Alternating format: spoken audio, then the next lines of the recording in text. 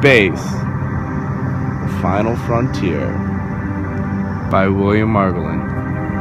Spoken by William Margolin. Now, let's start from the beginning. Suddenly, there was a bang. Bang. But not just any bang. The Big Bang. The bang that started it all. All of a sudden, bang, tiny atoms were shot out of nowhere. Nowhere, baby. These weren't just atoms, they were protons. Along with these protons came neutrons and electrons. Gradually, as these protons shot out, some began to go together.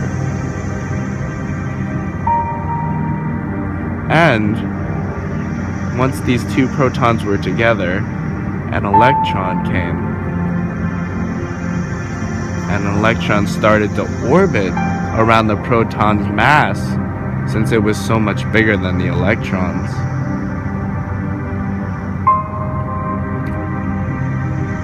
Soon, enough of these protons shot out that they started to create gases.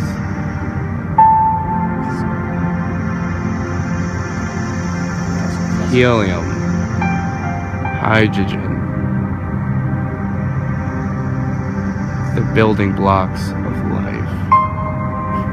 I think I caught that. These gases, it would clump together, more protons fusing together. Eventually, these protons created a substance called carbon, the basis for all life. Now, this carbon slowly metastasized into a rock. Real big rock. Bigger than any rock you've ever seen before. This rock wasn't just any rock. No, It was the first rock ever created.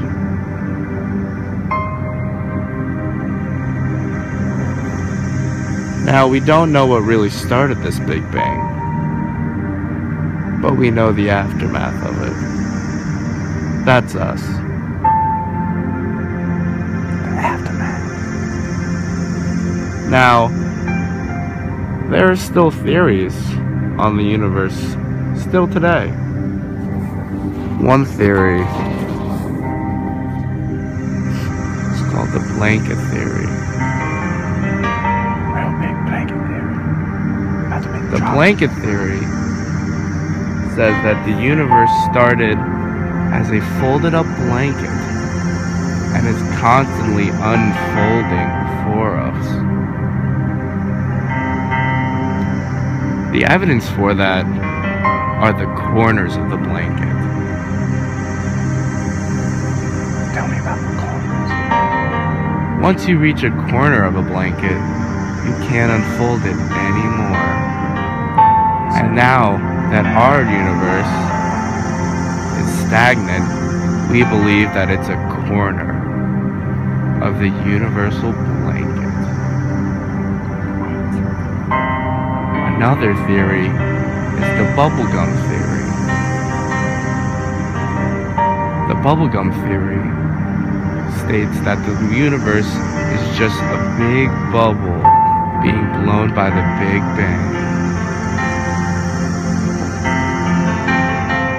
Additionally, this theory states that eventually the bubble will become too big and will start from scratch all over again.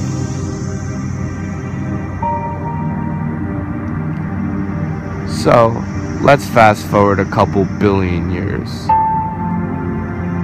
Here we are in the Milky Way galaxy. Place we call home. Now, all the Milky Way is It's a couple of carbon rocks that form together with littler carbon rocks orbiting around them, which are orbiting around a bigger carbon ball. That's all it is. Now let's zoom in. Earth.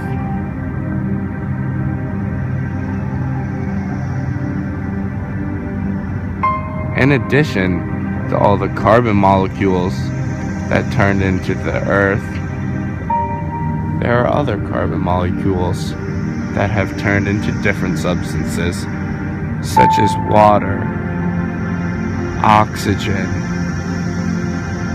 plants, all things that sustain us, humans, on Earth. Now, you're probably thinking, what are the odds? That's a great question. Thank you. Now, we can't really tell the odds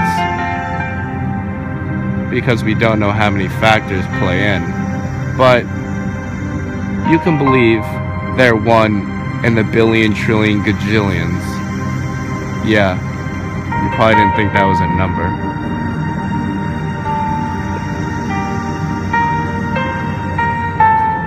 Pharaoh, are you shivering? Yeah.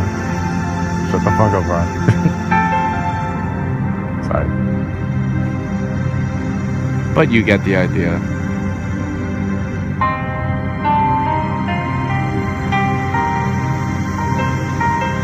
Chapter 1 complete.